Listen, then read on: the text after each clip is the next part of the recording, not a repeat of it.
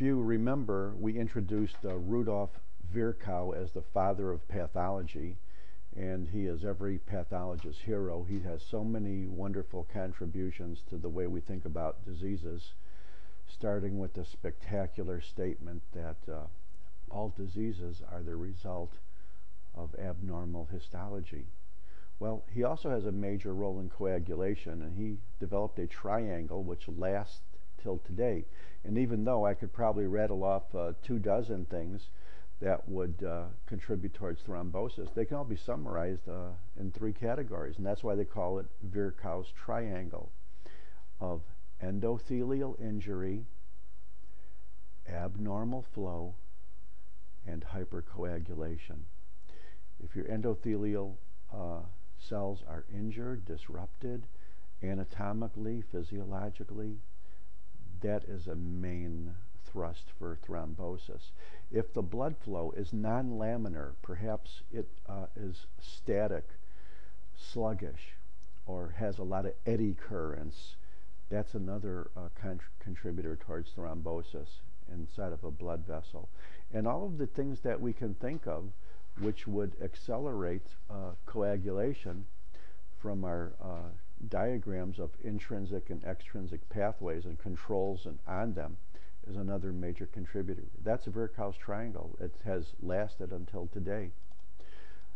If you look at the endothelial injury side, you remember we said that endothelium is the nicest guy in the world until you mess with it. Then it becomes from Dr. Jekyll into Mr. Hyde.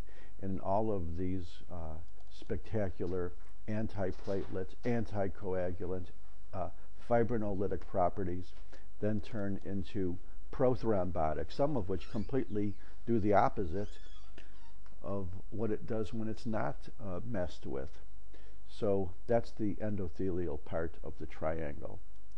In the abnormal flow part of the triangle, if you think of laminar flow, you know, the little physicists draw vectors and they have little arrows showing how smooth they are, laminar with well, if that's disrupted by perhaps other clots or venous or arterial abnormalities, or perhaps problems with cardiac motion like atrial fibrillation, that induces turbulence or eddies.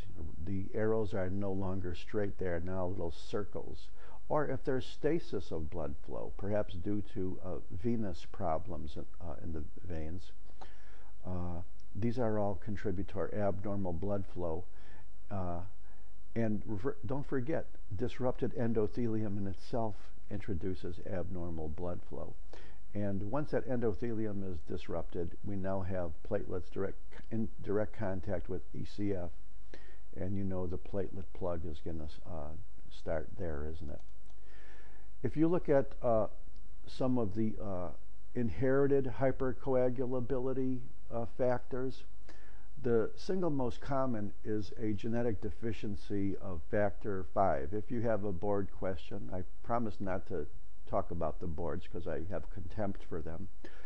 But if they introduce a patient and it looks like they have a genetic or inherited coagulation problem, most likely it's going to be either factor V or prothrombin, because those are the most common.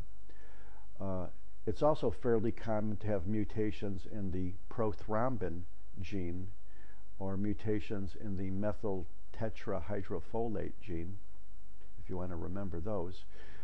The other ones are all rare. I mean, there's such a thing as an antithrombin 3 deficiency, protein C, protein S, and fibrinolysis defects, but these are all very, very rare.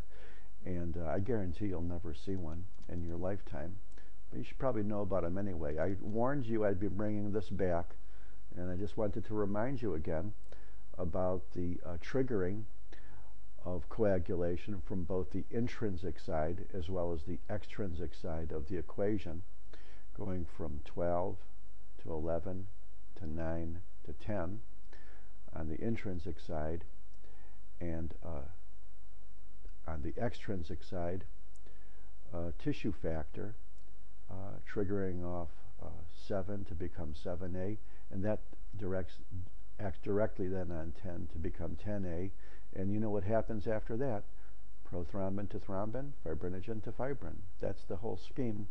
And I think sometimes when we have important concepts like this, even though I spent like 8 minutes on it last time, if I think it's really, really important, I'll introduce it again. Let's talk about some acquired hypercoagulability situations. And some of these are logical, I hope.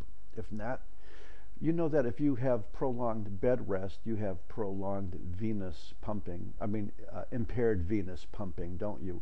And therefore, you're likely to have coagulation, especially in the deep veins of the lower legs, patients that are immobilized in bed for a long period of time. Myocardial infarction can introduce problems in flow, especially in the flow in the chambers of the heart, especially atrial fibrillation, in which the atria don't really beat, they just kind of quiver.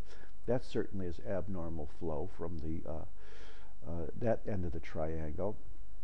Tissue damage can trigger off tissue factor, whether it's from extensive surgery, fractures, or burns. People with cancers, especially GI or pancreatic cancers, can produce compounds which will produce a direct thrombotic effect on veins. That's called Trousseau's syndrome. Prostatic cardiac valves can disrupt flow and trigger off coagulation. DIC itself is a process we'll talk about later, but in it you have coagulation going on in all of the small vessels of the body, and that's a tremendous consumer of platelets and the consumable coagulation factors like factor VIII, so you could have hypercoagulability in DIC as both a result and a cause. Thrombocytopenia can result in hypercoagulability. Patients on heparin are always at risk for thrombocytopenia, as well as this other long list we talked about before. And there's an antiphospholipid antibody syndrome. Lupus anticoagulant syndrome is a really good example. Patients with lupus make a little protein which results in blood from coagulating properly. It's called lupus anticoagulant. If you want to remember that cardiomyopathies, nephrotic syndrome, hyperestrogens like pregnancy, oral contraceptives, sickle cell anemia, smoking, obesity, these are also risks for hypercoagulability, but not as big as the ones we mentioned before.